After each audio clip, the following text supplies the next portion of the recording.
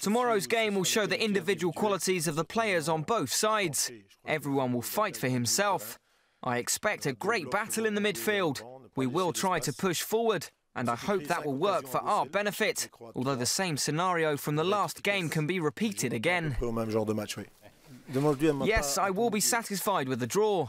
I don't think there will be a draw tomorrow, but I will be happy and satisfied with only 1 point. This will ensure that we qualify for the World Cup. I